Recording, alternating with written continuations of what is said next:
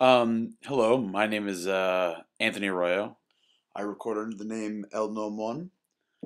Today we'll be talking a little bit about how to make something similar to the Monome program MLR, but do it within Ableton as opposed to using anything from Max or Max for Live or anything of that nature. So the first thing you're going to do is you're going to drag in a clip that you'd like to use. And the first thing we're going to do is we're going to have to shorten this clip so that it's a more convenient size. So we're going to go ahead and bring that down to 4. I get no, not 4. I mean, let's listen to the clip real quick.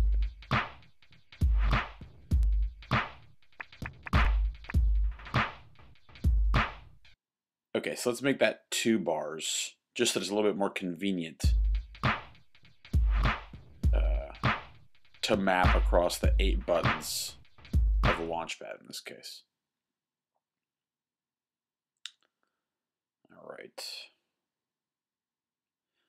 So what you're going to do is now you're going to separate this clip into 8 parts, and a convenient way to do that is to just select an eighth of it, go to the menu, let's see, and you're looking for split clip. I usually use the key command, but for the sake of demonstration, we'll find it up here.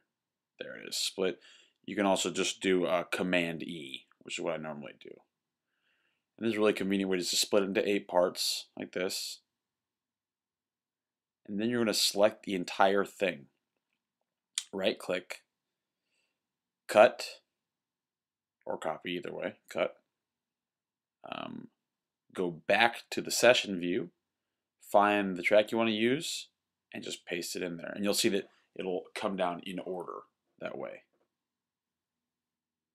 So we're going to go ahead and close this window for the sake of room. And now what you're going to have to do is set these clips so that they play in order. Otherwise, you're going to have just 1/8 of a clip playing. That's not really what we want here. So you're going to use what are called follow actions. And these follow actions you'll see are in are right in the clip window right here. The good thing is that manipulating these while they're all selected is that you can just manipulate them once. So what we do is we set the length of the clip, which is 1 beat in this case, and then we use this drop down menu and find next. All right. And finally, you're going to set the quantize here to 1/16. And the reason you do this instead of up top is because this way, even if the top is set to 1 bar, the clips will be 1/16. And as you can see here, they're all playing in order, and it repeats as soon as it gets to the bottom of that group. So now we're getting the entire original beat, but in 8ths essentially. And now what we're going to do is we're going to MIDI map these across the top row of a Launchpad in order to emulate the performance of the Monome, which maps each clip across a row of buttons. So I messed this up here. You're going to enter MIDI map mode, and you're going to independently select each clip and then press the button that you want to map it to. In this case, I'm mapping it across the top row of a Launchpad. So as each part of the clip plays, a different button will scroll across the Launchpad here.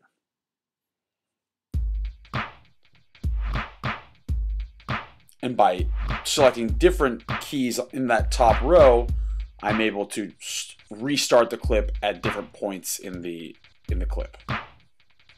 And this is essentially all that MLR does, or this is the main functionality of MLR that people like a lot. So already we have something very similar to MLR. What we are missing, however, is a way to stop the clip. So usually use the track stop button. But I found for a whole bunch of reasons that if you press the track stop, you're going to see the clips hang, so that it's still ready to play.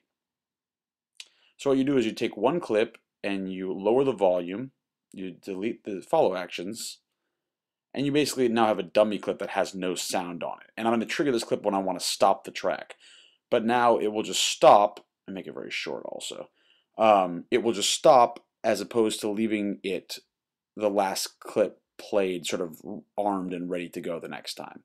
So now I map this to the scene select button on the launch pad, and that way I can just stop the clip at any point. And this is sort of in lieu of the choke groups, which are on the MLR. So the choke groups on the MLR will allow you to stop one clip when you start another clip or something like this. So it allows you, so if you have two drum breaks, so that your drum breaks don't play at the same time. So I like to use just track stop buttons instead, just because I think it's a little bit more versatile. So what I'm going to do now is I'm going to find just a simple ping pong delay. Another thing that MLR has is it has an effects dump, which basically allows you to send any track to an effect, usually delay, I'm pretty sure, if I remember correctly. So what I'll do is I'll just set this one return to toggle.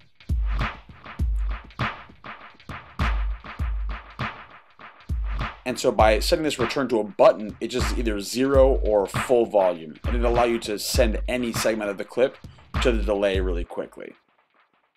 And I set this actually to the bottom row of buttons on the launch pad.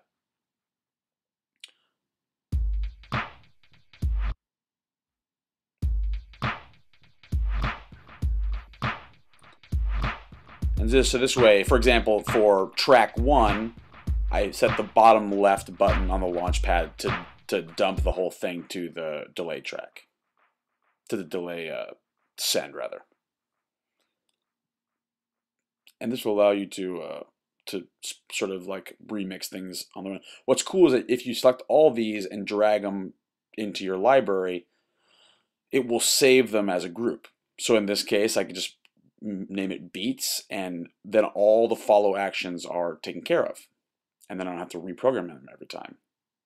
So it makes for loading these up really easy. Once you've set a whole bunch of these, you could just put them in and out. Also, if you notice, look, if you take the clip out, these MIDI assignments are with the slot and not with the clip itself, which means that you can interchange them without worrying about remapping everything. So usually what I do is I just make about, what I've done with one track here, I just do with about 7 tracks.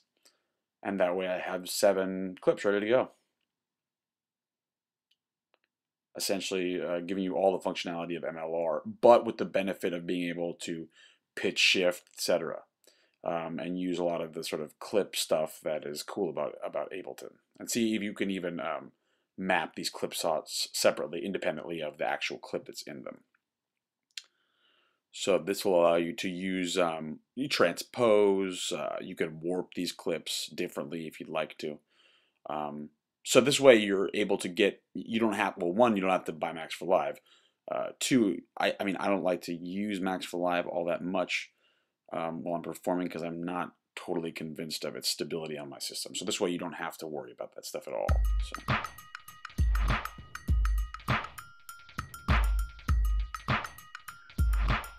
So now you can see I'm playing these two different clips. You can restart them at any point. It's really cool. I think even if you're not going to perform with this, you can even use this as a way just to sort of dream up new drum breaks, make new breaks out of old breaks.